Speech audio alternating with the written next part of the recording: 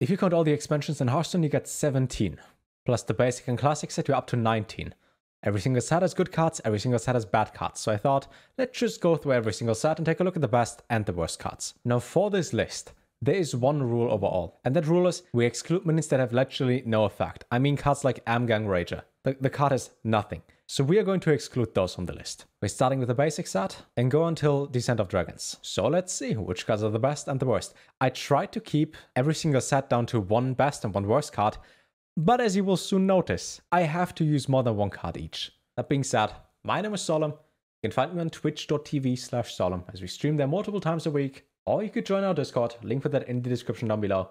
That being said, let's start with basic. Well, I first thought that Wild Growth has to be the best basic card ever made because it not just gives you a mana crystal, it also used to be 2 mana and saw play in pretty much every single druid deck ever. At some point it got nerfed, and then there were other cards to give you mana crystals, so it didn't become that important anymore for druid decks. Which is why I chose for the best card in the basic set, Sap. Return an enemy minion to your opponent's hand. It's very simple, but it's so insanely good. Even now, 6 years later, the card still sees play in many rogue decks. You don't silence and leave the minion on the field, you don't destroy and activate the death rattle. You don't shuffle it and give it back to your opponent, you just get rid of it for 2 mana. For me, Sap is number 1. Which card is the worst?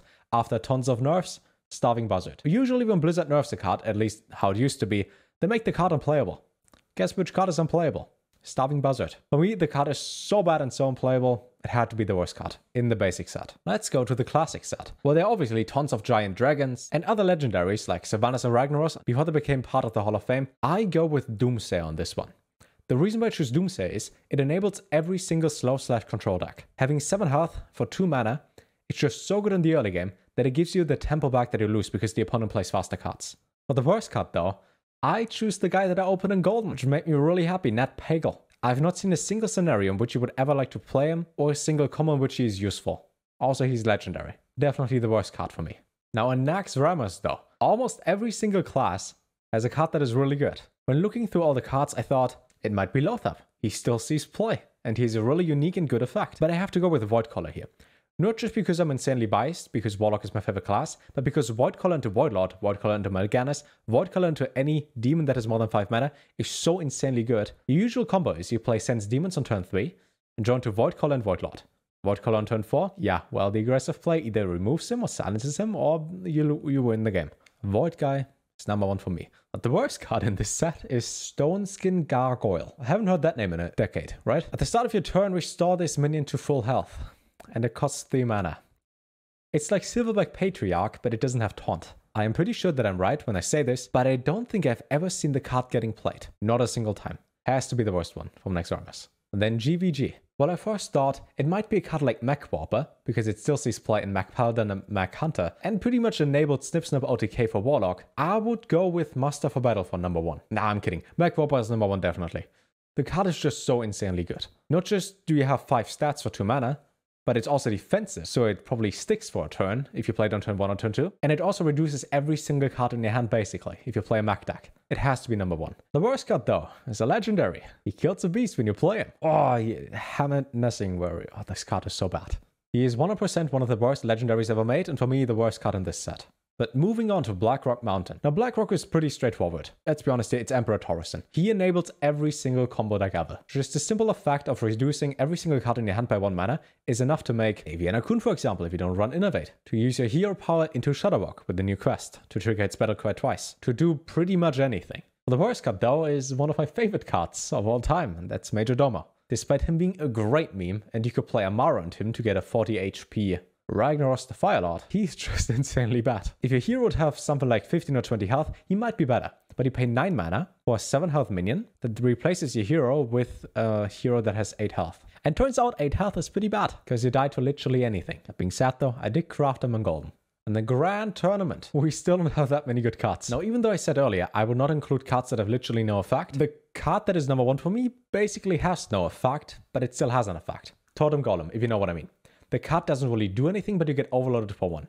The sheer fact that it's a 2 mana 3/4 was enough to be combined with Tunnel Truck to make Aggro Shaman a tier 1 deck. It is so simple, yet the raw stats were enough to make the deck insanely good. For the worst card though, you could choose almost every card in this set because Grand Tournament sucks. I picked Poisoned Blade. In case you never heard of the card, every time you hero power, you give this weapon +1 attack.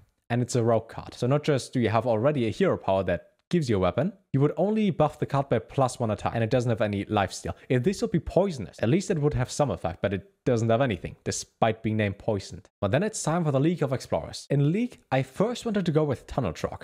Not just because we just mentioned Totem Golem, but because Ergo Shaman was really good. It's pretty much like Mana Burn before it got nerfed. But for my number one card in here, I have to go with Reno. Simply because Reno decks became a thing because of Reno. Now probably because of Zephrys and Dragon Queen Alex as well, but Reno itself made the archetype viable. Oh yeah, the worst card. I go with Curse of Rafam. Just because you pay 2 mana to deal 2 damage. And your opponent can ignore the card.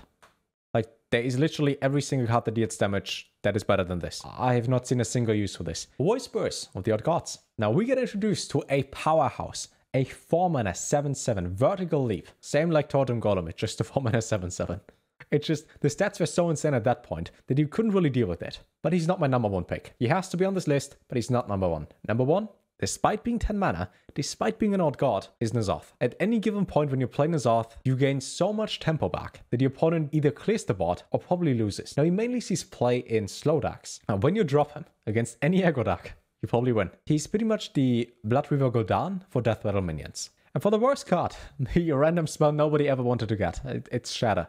Shatter is so bad. Now it's not that bad anymore because there are more cards like Ray of Frost, for example, that can actually freeze a minion. And then you can use Shatter on that, but we literally have Snap Freeze now. It's Shatter, but better. Shatter is just so insanely bad. Let's go to Karasan, my number one pick, which is Babbling Book. Now, the reason I picked Babbling Book as number one is because the random spell itself can win you the World Championships and give the card a nickname, as well as a copy pasta. It's not just a Babbling Book that gives you Polymorph and wins you 250k, it's also quickly becoming one of my favorite cards of all time. On an honest note though, I'll probably choose something like Medivh's Valet, just because it's Dark Bomb on a minion that is good statted. But for the worst card, I would go with another card that gives a rogue a weapon. Rogues don't need weapons. Also, it's a fork. A Deadly Fork. The card is just bad. You pay 3 mana for a 2-drop that gives you a weapon you don't need. It's that simple. God, it's just horrible. I mean, what the fork? Mean Streets of Gadgetzan. We actually have 3 cards that I would nominate for the top cards. So let's start with number 3. For me, it's Patches. So many aggro decks run Patches, despite him being nerfed now. He doesn't do anything besides getting summoned for free, but it's still a 0 mana 1/1 and you draw 1 less card. Number 2 for me is Devolve. Probably the best 2 mana spell besides Defile. And it just gets rid of absolutely everything. It also recently got buffed. But now if you have something like a 0-cost minion and you have a buff on them, usually what happens is if you cast Devolve, nothing happens. They're already at 0 mana, they can't get cost reduced. But now what happens is they get re-rolled for the cost they're at. Anyways, number 1 is Jade Idol. Simply because Jade Druid is a thing because of that card. It enables an entire archetype and people have to include Skulking Geist in decks just to win against Jade Druid. Literally any control warrior concedes to you if you play Jade Druid. And the card is infinite. It's just a mistake. And it's still here. For the worst card though, one of the richest barons you will ever see. Blubber Baron. Yes, that card exists. You've probably never seen or heard of it. Against +1/+1 for every single battlecry minion you play. You not just have to hold it into your hand until it becomes at least viable, but you also have to draw it first, keep it in your hand the entire time, and play minions while you hold on to it. It's basically a dead card, but it looks cool. Now to Angoro. When I first thought about using the Caverns Below as the number 1 example for the best card in this set, it got nerfed 3 times. It was just so good that it deserves to be one of the best cards of the set. But it's not my number 1. My number 1 has to be Firefly. I think, might be incorrect here, it was the first 1 mana 1/2/1-drop that generates another 1-drop.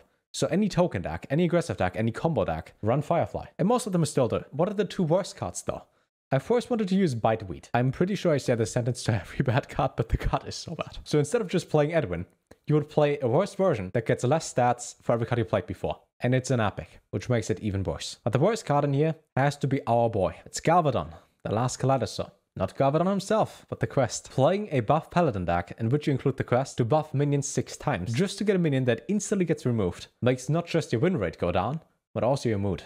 Building your deck around this 1 card and getting rid of good cards just to summon your boy Galvadon, just not worth it. He's number 1 in my heart from this set, but he's really bad. But then the expansion with the most broken cards ever came around. Knights of the Frozen Throne. You could pretty much use every Death Knight. With that being said, I go with Gul'dan. Gul'dan has not been nerfed, and it's exactly as I mentioned earlier for N'Zoth. The moment you play him against any aggressive deck, you win. You resummon your Void Lord, you resummon your Void Caller, and you usually get Morganis as well. Giant board. Any aggressive player loses, and every turn you heal and deal 3 damage. So it's Spreading Plague, which would be number 2. Gul'dan has to be number 1, but I think Spreading Plague deserves the same praise. It used to be 5 mana, now it's 6. It still wins your games against aggressive decks. If your opponent only has 4 minions, you get 420 in stats in Taunt. So opponent has to go through it. So outside of legendaries and Death Knights, it would be Spreading Plague, but because Gul'dan exists, it's Gul'dan.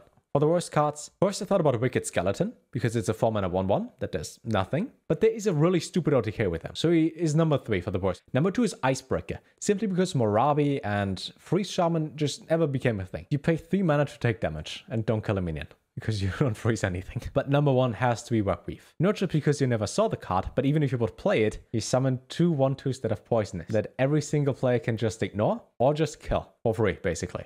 Yeah, I don't know, this should be something like 3 mana or so. Kobolds and Catacombs. This time we got 3 cards for the top cards in this set. Well, I'm personally insanely biased and would go with Voidlord because, you know, it's a 4-mana card because of Voidcaller, and it wins against almost every aggressive deck. It can't be number 1. It just can't be. Because number 2 for me would be Kingsbane. Before it got nerfed, it was one of the most played decks in there, because you had something like a 15 attack weapon that hits you every single turn and that is infinite, so you never fatigue. It's like Jade Idol and tons of damage combined, which brings me to number 1. It's Psychic Scream. It's just a removal spell, and it's just for priest, not even neutral. But for 7 mana, you don't silence and leave the minions on the field, you don't destroy the minions and trigger the death battle, you shuffle all the garbage on the field, like everything, into the opponent's deck so they top deck nothing. For me, one of the most hated cards, and also the best card of this set. For the 2 worst cards though, first we got Ixalit, because the card is just complete garbage. It's just such a bad legendary. If you would like to summon a copy of a card, just play Faceless Manipulator. But number 1 is the Unicorn. The Unicorn is so bad because despite the opponent not being able to target it, Fairy Dragon is pretty much the same card for 2 mana less. And this card is an epic, and you don't really want to buff it. At least it's a Unicorn. Next, in Witchwood, we get one of the most broken cards of all time. It's Shudderwock. You could say something like Gen and Barker because they also enable decks, but they became part of the Hall of Fame later on. I would give them number 2 and number 3, but for number 1 it has to be Shudderwock. Shudderwock is just so insanely good even if you don't go infinite. It's the win condition of lots of Shaman decks. Definitely number 1. For the 2 worst cards though, first Deadly Arsenal, because it's 6 mana to do, I don't know what it does, because I've never seen it. It deals a little bit of damage. So you'll need to include a giant weapon in the deck, which might be Gorehowl for example, and then draw the spell before the weapon. But for the number 1 card, I don't know who thought this would be a good idea, it's Duskfallen Aviana. There's exactly one occasion in which the card is good, and that is if you play against your second account to finish a quest. To play giant minions faster. That's the only thing I can think about. Giving your opponent the initiative to play a giant card for free first, and then you can just kill the minion, that's just bad. It's probably the worst legendary ever made. The Boomstay. So Boomstay has tons of great cards, but the top 3 for me would be first Christology, because it's a 1 mana draw 2, and because Paladin sucks at drawing cards, this is just really good.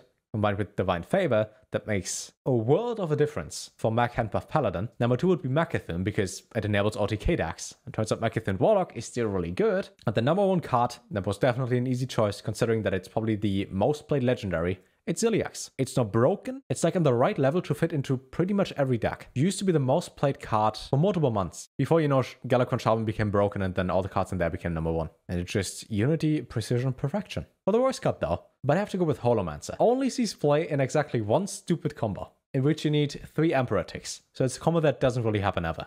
But he would give your opponent double Bomb Sculpt and Major Domo, and then kill all 3. So the opponent transforms into Major Domo and then blows himself up. But based on me saying that combo, you can already guess how bad the card is. That's the only deck it ever saw play in. Rastican's Rumble. So when going through all the cards on Rastakans, it was pretty easy to select the bad cards, because you probably would choose like 50 to 60. But the top 3 worst cards for me would be Gurubashi Offering, because it just kills itself, or it dies, it doesn't do anything. Number 2 would be Spirit of the Tiger, because the Tiger is summoned doesn't do anything. But number 1, and I think you can all guess it, it's Hyreek. Unless you get the Hyreek from Bandersmoosh or played with Evolve in Shaman, which doesn't happen, it's a fill your board with 1/1s. It's Shuma in worse. It's Onyxia in way worse. It's Call of the Locusts in worse. It's just horrible for legendary. For the best cards though, I would go with Zul'jin, just because it's another hero, and hero cards are really powerful. You know, you replay all the spells. It's another win condition for Hunter. But I think number 1, just for the effect alone, has to be Timeout. I know it doesn't really see play because Control Paladin doesn't really see play, but it's Ice Block for 2 turns. Not just when you go down to 1 health, but you can use it on your own turn, attack into something and don't take damage, then your opponent has to deal with it, and it doesn't get countered. Besides Counterspell and something like Loathab, that increases the cost of it, there's no counter to it. And there are dozens of counters for secrets. You can even play Zephrys into secret removal, into Flare for example.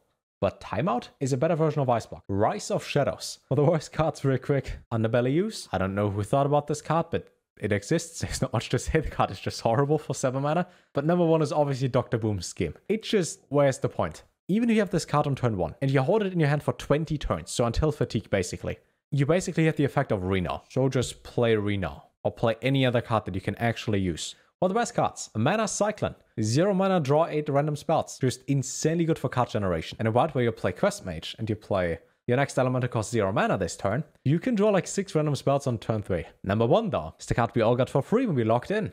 It's Behold. Into I hate this card so much. I just don't know why it's a card. But it exists. It's too good. The main reason why it's number 1 for me is Big Priest. You resummon your dead minions. Well, if Vargoth is one of the cards that gets resummoned, he resummons himself, then himself again, and then himself again. I think the card should be something like 6 mana.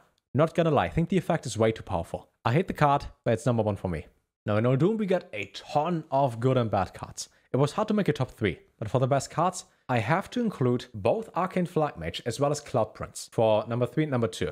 Not just because Secret Mage is insanely good, but if you just read the effect and what the cards do for the stats and the mana cost they have, you're just not sure who made these cards and thought it's okay. Now the comparison I usually make for broken cards, what do they do for the effect they already have? For example, Godfrey is a full board clear and a 4/4. A Cloud Prince is use Fireball, not just on a minion, anything, usually my face, and summon a 4/4. For the best card though, I have to go with the quest, Shaman Quest. Turns out having your Battle Cry twice, which is really simple to achieve, is good enough to make Shaman at least a tier 2 deck for pretty much the next year. And there's so many things you can do with that. It's my personal number 1 card on the expansion. For the worst cards though, we start with Sunstruck Henchman because it's a 50-50 that the card does nothing. Number 2 would be Wasteland Scorpion because it's literally Maxna plus 1/1 and plus 1 mana. It does nothing, it just is poisonous. But the number 1 worst card in this set is on the spot it is because of the effect being so insanely specific that it doesn't see any play. World Kick Master. Now you might just say it's a 2 mana 1/2, so you can combo it with other cards and get more combo cards from it. Thing is though, you play 2 mana 1/2 and that has no effect the moment you play it. That is also an epic, so it sucks even more if you get the card.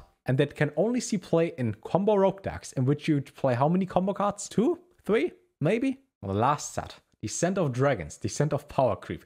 There's so many cards in here that are just so much better than all the recent sets. So for the worst cards, it's kind of hard because almost all the cards are playable. Like even the worst cards are somewhat usable. The second worst card in here for me would be Firehawk, just because it doesn't do anything, gets plus stats, and that's the effect. So it doesn't synergize with anything. And number 1 would be Secure the Deck, just because if you play Gonk Druid, which would be the only case I think where you would play this, you don't play this card. So even in the one specific deck, it could see play and it doesn't see play in. And it's an epic, and it sucks. Would be the reason for the worst card in there. For the rest cards though, we have 3 cards that all get nerfed. For spot number 3, it's going to be Dragon's Pack, just because it's 5 mana, 10-12 in stats. It's basically your Aces Surger after you finish your Druid quest. And it has Taunt. Number 2 would be Apothecary. You can do so many stupid things with that. You can play Nubisath and buff your hand by plus 18/18. You can play Deathwing Dragonlord and summon 60 mana worth of dragons for free, or just draw into any Deathwater card. That being said though, both cards are getting nerfed, with Dragon's Pack only buffing the wolves it summons by +2/+2, and Apothecary by being 5 mana instead of 4. But our number 1 card doesn't get nerfed mana-wise, just effect-wise, which is Dragon Queen Alex. Now I do love Reno decks. In almost any case when I played her in Wild, my opponent could either clear the board or he lost the game. When I get the one in, I don't know, 30 or something, and I get Emerus from her, I just win the game. Because Dragon Queen Alex is that good. But now it's going to get nerfed. The nerf is, the random dragon you get can't be Dragon Queen Alex itself, so you can't go infinite theoretically anymore. That being said though, there's one number 1 overall from all the sets, and that is the Big Chonker, the absolute unit. He's just a solid 5/5. 5 mana that draws you a card. In my heart, he's number 1. My overall top 3 for the best cards would be Reno, N'Zoth, and Gul'dan, because you can probably tell that I love Reno Warlock. And the 3 worst cards have to be Nat Pagal, Duskfallen Aviana, and Dr. Boom's Scheme, just because all 3 cards suck so hard. And that was it for my personal best as well as worst cards from each expansion. Let me hear your thoughts, because 100% you have a different opinion. And just to remind you again, I did not include cards that have literally no effect. There were other cards that are considered for the worst cards, but if you have 20 cards that all suck, you gotta pick one of them. If you would like to spend the time in typing out your own list of best and worst cards, feel free to do so in the comments down below. That being said, my name is Solem. You can find me on twitch.tv/Solem as we stream there multiple times a week, or you could join our Discord, link for that in the description down below. Thank you very much for your time. Fun fact, I'm at 52 minutes and 21 seconds right now at the recording, so you can see how much time I cut when I edited this video. I don't know how long it's going to be. I assume something like 20 to 25 minutes. Thank you again for watching, and take care.